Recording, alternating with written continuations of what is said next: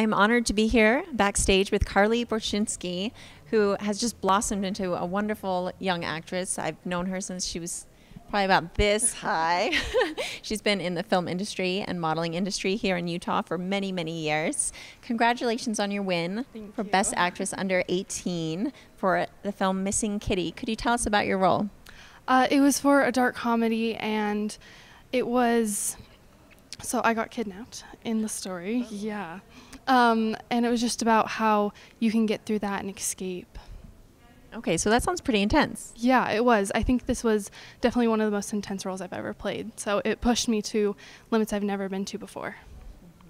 Now, is there anyone you'd like to thank that you didn't get a chance to?